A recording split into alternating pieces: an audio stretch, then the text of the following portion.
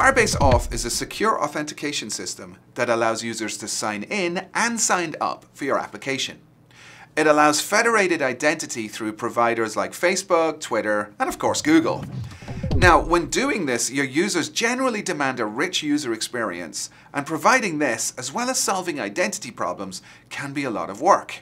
Luckily, Firebase AuthUI makes all of this really easy, and in this video I'll show you how to do sign in and sign up with Google in an Android app, as well as using email password combinations. Before we start, you'll need to create a Firebase project and then enable authentication on it. The console will provide you with code snippets that you can put into your app. Let's take a look. Here you can see I have a project set up in Firebase console. I've associated it with an Android app in the typical way. Then in the Authentication tab, I set up email password and Google as my sign-in providers. And that's all I need to do in the console. If you don't have it already, be sure to get the Google Services.json file for your app by going to the app in the overview and then clicking Settings. Firebase UI is open source and it contains a sample app that shows you how to do sign-in flows. You can download the source code for the app at this link. I'll be using that app to demonstrate how sign-in works, so let's take a look. Here's the Firebase UI sample app in action.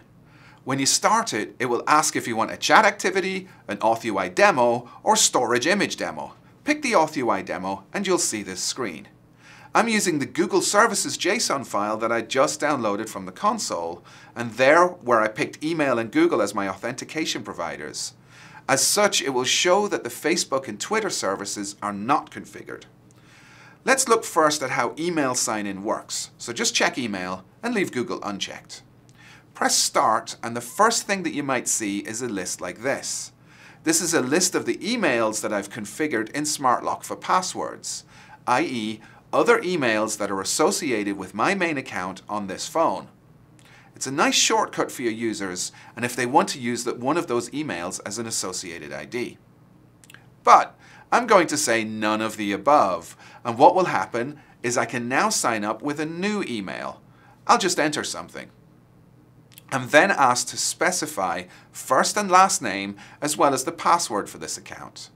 Remember, this isn't the password for that email address on its host. It's the password that the person identified by this email address will use to sign into this app. Once I save it, I'm asked to save it also with SmartLock. I'll say yes. I'm now signed into the app, and if I sign out and try to sign back in again, the framework is smart enough to know that I had previously tried to sign in with this identity, and it will just allow me to use it. You just saw a lot of functionality that makes your user experience a lot easier. And you probably thought that that would take a lot of code. Well, guess what? It really didn't, as much of this flow was handled for you by the OffUI classes. Let's take a look at how they did it next. In the source code, find the AuthUI activity.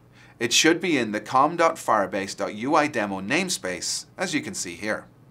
Scroll down to find the sign-in function. This is what gets called when the user clicks the sign-in button.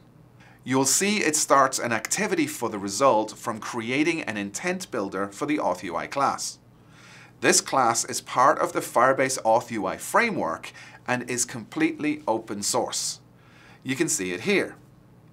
When we start the activity, we give it a code, or signin, so that when Android detects an activity result, it will give you a callback with that activity code. And you can see that here. Upon the activity being signin, we call handle sign-in response. In this function, we simply handle the different sign-in conditions.